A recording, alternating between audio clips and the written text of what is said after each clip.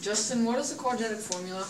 Well, a quadratic formula is any function that can be written in ax squared plus bx plus c equals y. Oh, okay, that makes sense. So that means it can be written in the form y equals 1x squared plus 0x plus 0? Yes, but remember, the a cannot equal 0, and a, b, and c have to be real numbers. Okay, that makes sense. So, Hayden, is this a quadratic formula? Yeah, I think so. Good job. Okay, thanks, dude.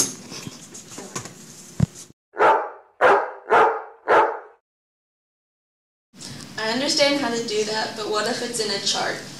If it's in a chart, all you have to do is look at the x and y values. The x values will have a constant change, and the y values will have a second difference.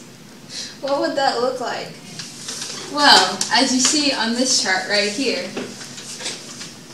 the x value, -2, -1, is plus 1, and then -1 and 0 is plus 1, and then 0 and 1 is plus 1, and 1 and 2 is plus 1. So these all have a constant change of 1.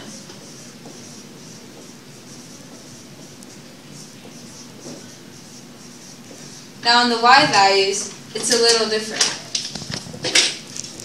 The difference between 8 and 2 is -6. The difference between 2 and 0 is -2, and 0 and 2 plus 2, and 2 and 8 is plus 6. And this would be the first difference. Now we're going to find the second difference. So, the difference between -6 and 2 is plus 4. 2 and 2, -2 and 2 is plus 4, and 2 and 6 is plus 4. So your second difference would be 4.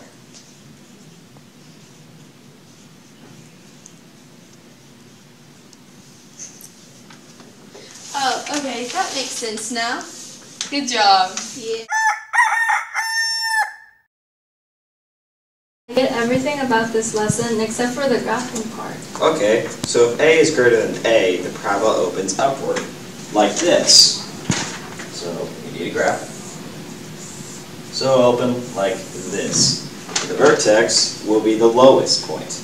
But if A is less than 0, like a fraction, the parabola opens downward and the y value is the greatest point.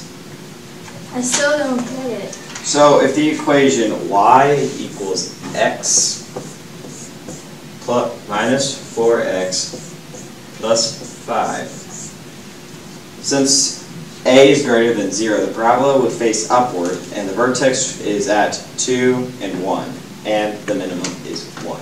Okay, but what about the domain? The domain will always be all real numbers unless given a specific domain, or if it's a word. Okay, that's easy enough, but what about the range?